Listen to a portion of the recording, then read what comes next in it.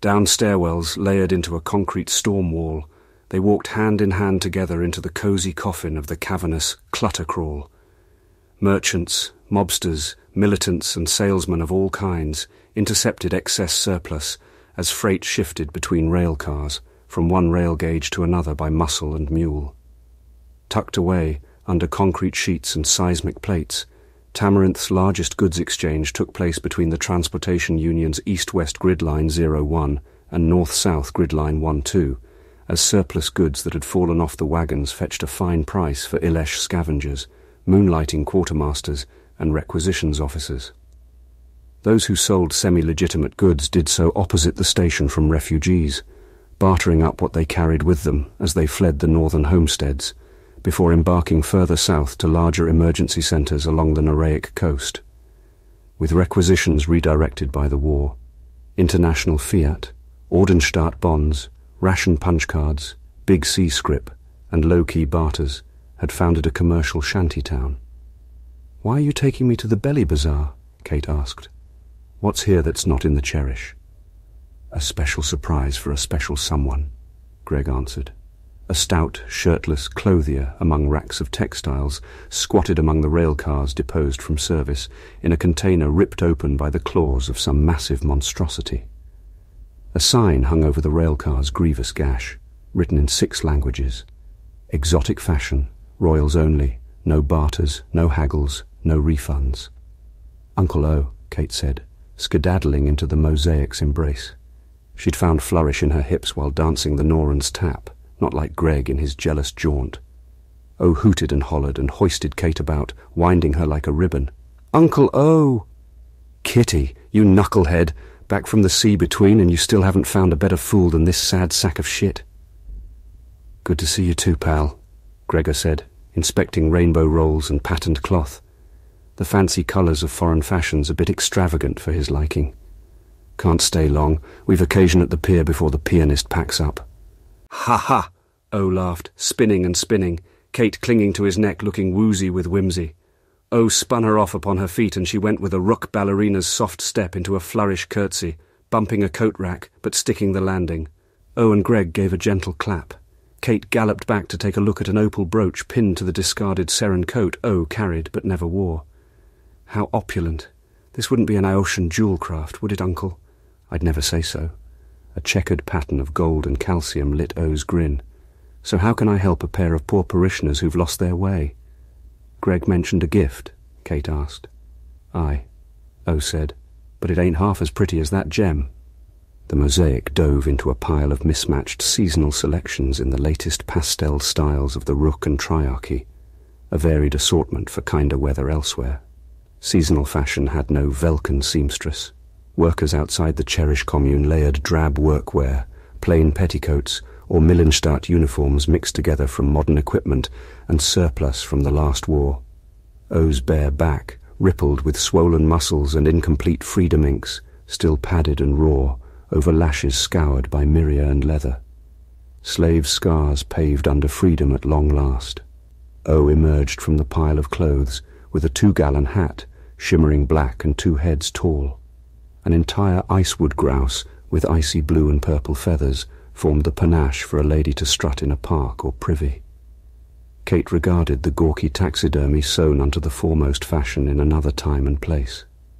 Golly, Greg, I'm gone for a half a stitch around the star, and this is what you get me? This is God-awful. But her blossoming joy and gentle laughter was God-given. Uncle, tell me there's a story here. Aye, poor lady lass, and her husband dipped shit in a wedding cake, passed through all in a tizzy, got caught in the early birdie's wave, and didn't have a crankshaft to light their engine.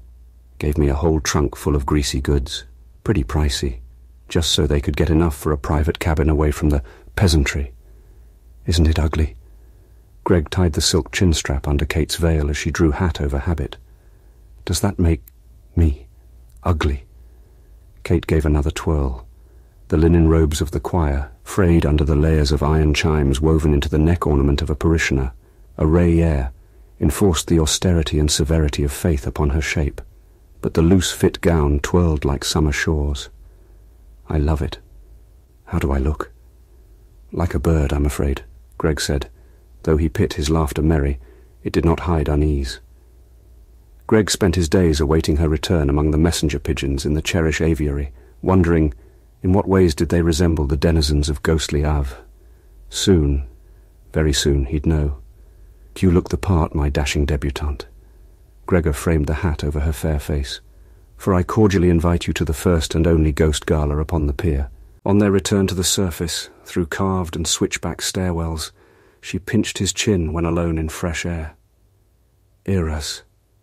Bless Kate's heart, and that look of hers she'd used to wear him down. Greg hoped the grouse a flight of fancy, but it whisked him off towards the horizon, where the beating wings of invasion upon the sunset called him hither. "Don't you dare look like that," Kate said, but the hat loomed larger than she. "We'll miss the music."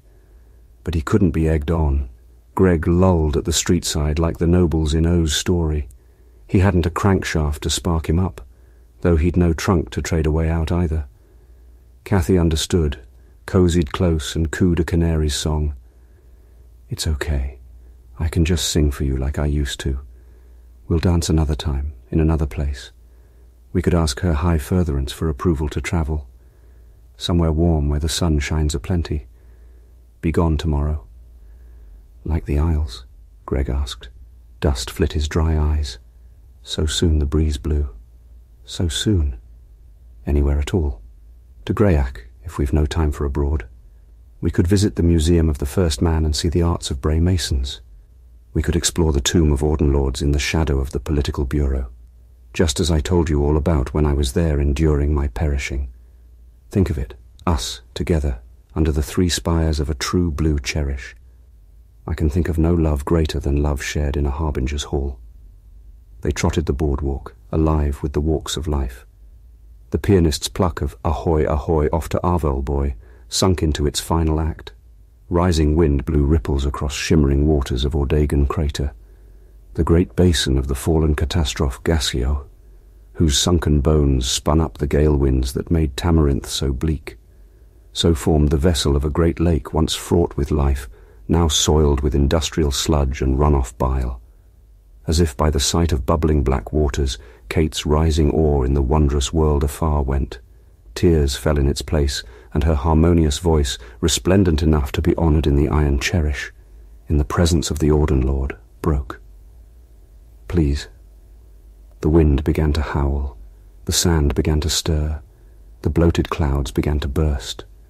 Their hands caught each other's when the wind snagged her summer hat. The brim flapped like a sky ray as it snapped back, the bow snagged at her neck and pulled her veil tight into the milky mask of a ghostly geest. The wind drew a choir girl's gown supple. As she struggled, the cloud shadows mourned the distance growing between them. "I have a confession," he said, untangling the hat from habit, peeling back her veil to look upon her bare. A Noran's tan gave glow to Kate's burnt sienna that no clouds could dim. Kate took his hand up to her precious skin. She caressed his knuckles, flayed from the hard labours of his childhood. Kate mended more pain than Gregor could conceive, but despite having brushed the depths of inhumanity, she maintained the regenerative caress of a wizened healer. To feel that care upon him, her breaths upon his neck, her fingers in his hair, was enough to drown him. So he breathed deep as he slid deeper and deeper, for there was no other way. "I go tomorrow." "Greg," Kate said, and in swallowing her pain, he knew what she willed as she held him there upon the water's edge. "We could go." "We can't. I must go," Greg told them both. "I must, or else. God didn't make us as we are, so I can be happy to see you go off to war. She made me to love you, and without you I am lost." Tears and salt stained his bandages, scalding. Greg covered his eyes. What man destined for war could cry and expect a safe return? Yet there he stood, soft as cotton, and as easily picked apart. "Swear you'll write to me," she asked. "Swear you'll return and tell me all about it, of the beauty and pain, for I'll be here, mad 'neath the gale winds, yearning to be whole again." "I'll write," Greg said, pushing weakness away. "You swear you'll return. When you married me, you swore an oath stronger than our silence, stronger than duty or death. You swore that we'd ascend the steps of that cherish together and for a more perfect union. You swear." "Upon Eros, "I swear," he said, but feared himself an oath-breaker. They lingered, watching the phase frogs blink away as the lake boiled, fleeing to greener pastures in the city sewers. Greg needed the railing to hold him aloft, and if not for Kate, he'd have slid into the water. The star sunk into fetid clouds, rolling towards them with flecks of rain. The geothermal mills began to glug, and the machines went into motion, warming up to run hot in the approaching flash freeze. "Say," Kate recalled, fishing through her shoulder bag, "I brought you a gift too." A brown leather booklet embossed with a Noran aero lily found him. "The pages are wax. Good for pressing, right? I filled the first few chapters with anything I found throughout the Isles. I didn't know the names, but figured you did. See? It's got one of those flowers with the flying petals." She brought him to face her, as he struggled to keep a hold on himself and the book. "An aero lily," Greg said. "If they find a cloud, they'll plant their roots." "I don't know what to say." "Thank you." Kate winked and slid Sly up against him, tapping the book against his chest. "Think there'll be any northern petals that'll find your flavour?" Kate's gaze shined molten gold, seductively, beneath snow droplets of escaping hair and upon a smile like marigold. Greg looked away as she held strong for them both. "Unless my memories of you, a phantasm upon the fields of sand, mean much to the botanists. I worry not. I worry." Kate beat the wind to tame the last locks of white hair beneath the habit's band. Stripped of corn poppies by the wind, bloody petals painted the boards. He'd shed her veil, and now she shed his, and she kissed him, again and again, and for the last time. For then came the storm,